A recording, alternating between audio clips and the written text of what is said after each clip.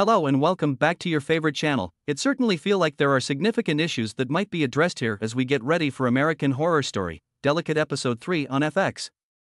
Consider whether Anna Victoria Alcott can have faith in anyone who is in her sphere of influence. I mean, is there really any reason she should be here right now, in light of Dex's shady behavior, her doctor's extreme creepiness, and the occasionally murky motivations of even her own team? Let's consider that topic for a bit. Although she is not crazy in our opinion, it is obvious that someone wants her to believe that she is.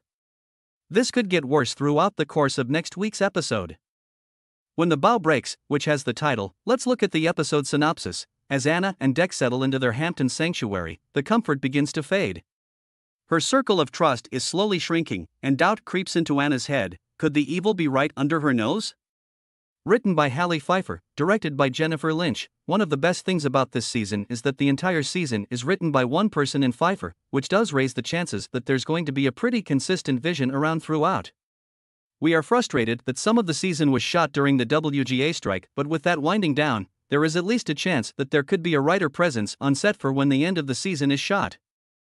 So guys, before winding up, remember to like, subscribe, and thanks for watching.